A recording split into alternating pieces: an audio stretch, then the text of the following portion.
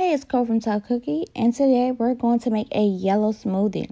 This smoothie is so delicious. We're going to start off with adding a banana, about 3 pineapple slices. Cut your dragon fruit in half and squeeze into your cup. Easy peasy. I'm going to also add my coconut milk. You can substitute coconut milk for either almond milk or water. And then I'm going to also add a little pineapple juice. Add what your body is lacking in your diet.